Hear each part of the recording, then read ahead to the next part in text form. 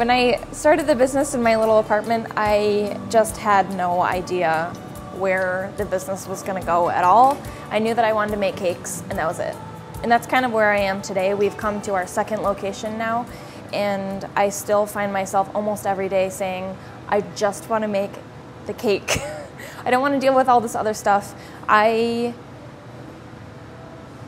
happen to own a business, but I don't really think of myself as like a business owner.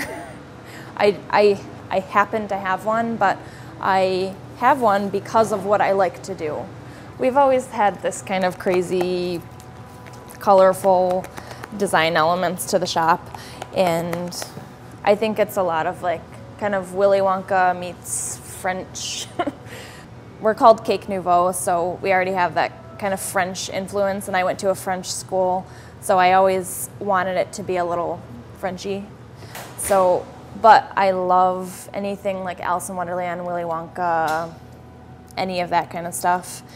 Yeah, Ann Arbor is a college town. We've got U of M here, you know, lots of students, but our clientele are not students. We do get students every once in a while. Cupcakes and cookies are great for that. You know, I actually planned out our products so that everyone could have something.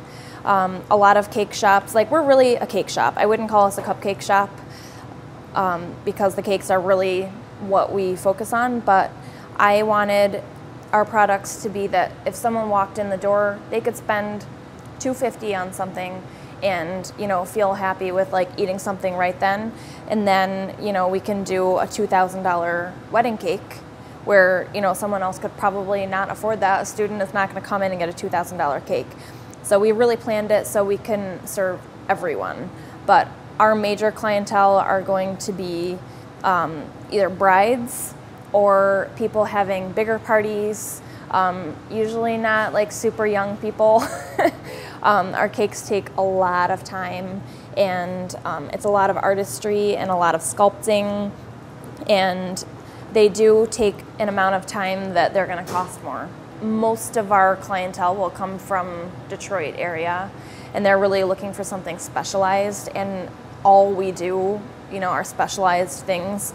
And we don't really have any cakes where you can say, I'll take that one and make it. Like, even if it's a picture of a cake that you've seen before, we won't make it again. You'll have to change something about it so that it's new and it's more about them. Every single thing is customized. Even the cupcakes that you order are customized.